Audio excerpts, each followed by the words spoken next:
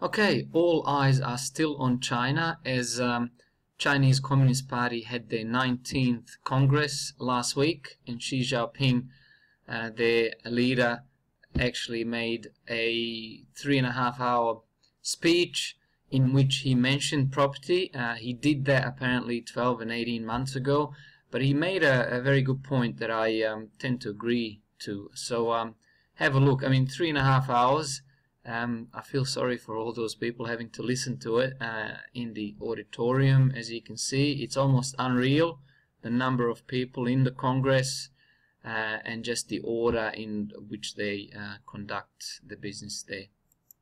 China's leader says the outlook is extremely bright, but the challenges are also extremely grim at what many analysts are calling the country's most important meeting in 40 years. President Xi Jinping attempting to solidify his hold on the country at the 19th Communist Party Congress. Xi is accepting a second term as party leader, but there is speculation he will also lay the groundwork for a third, making him the longest ruling and most powerful leader of the country since Chairman Mao. He's also stamping his authority on the country's economic agenda. In his opening address, President Xi Jinping said China will relax market access for overseas investment and expand access to its giant services sector. But he's also taken a swipe at property investors, stating housing is for living in, not for speculating. He's also taken a swipe at property investors, stating housing is for living in, not for speculating. Long-time China watcher Tim Murray spent 19 years living and working in China. He's the co-founder of J Capital Research, dealing in equities and financial services with a focus on the world's second biggest economy. I spoke to Tim Murray earlier. All right, now as far as talking about the property and calling it the property is not for speculation, it's for living in.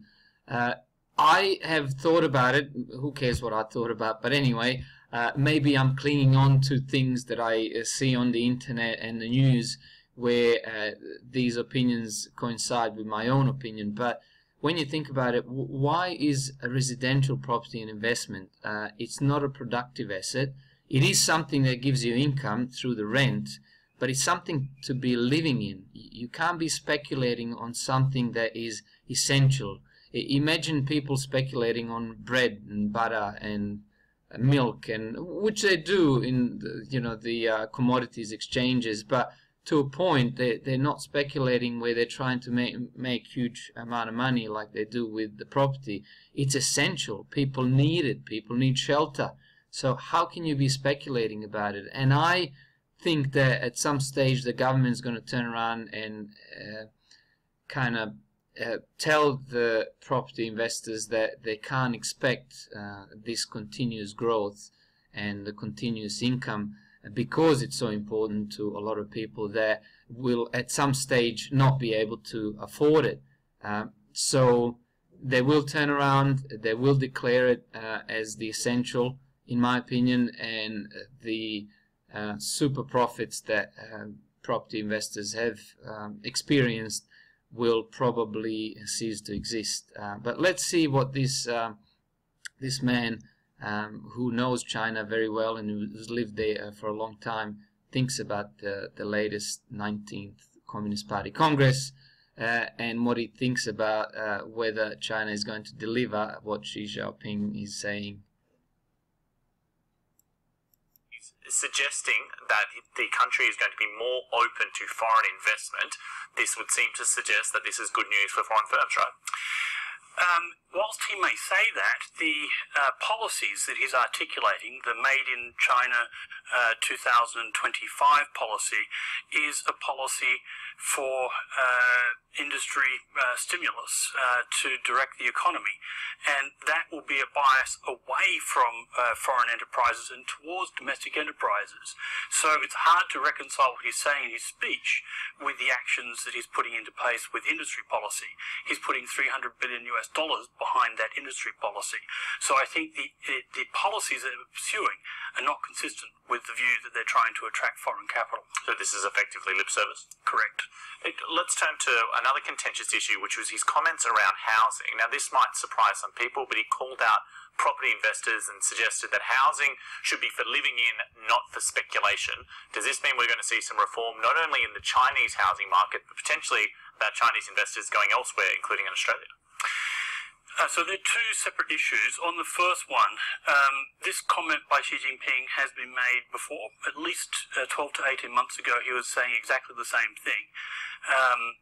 There have been a clampdown on property for 12 months to try and stem the bubble in the property market, where in Tier 1 and Tier 2 cities, prices have increased by more than 40% in under 12 months.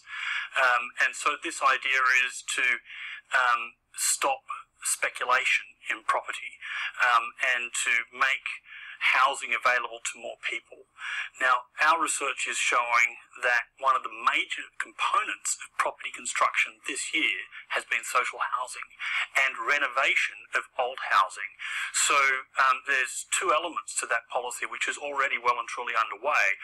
One is to control speculation. The second is to use state-directed investment to put housing in place for a lower income. We've been waiting for this particular Congress for a very long time. You think it's just pure speculation that this was setting him up for a third term? I guess we'll see by the end of this week what apparatus he's put in place.